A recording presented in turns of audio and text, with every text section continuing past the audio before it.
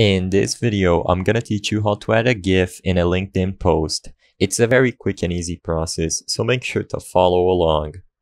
You can do this on any web browser, either on your computer or your phone, or you can also use the mobile app of LinkedIn. First, just go to linkedin.com through your web browser on the website, or like I said, use the mobile app. Log into your account as usual and go to the start of your feed to make a new post. In here, you can type whatever you want. So for example, this is a LinkedIn post. And after you type whatever you want, or you can leave it blank, it doesn't matter. You just have to click the little image icon at the bottom left corner of your post. And from here, you can select a GIF to add to LinkedIn. You can see a preview of how it's going to look, and you can edit it like zoom in, zoom out, crop, etc. and even add a tag.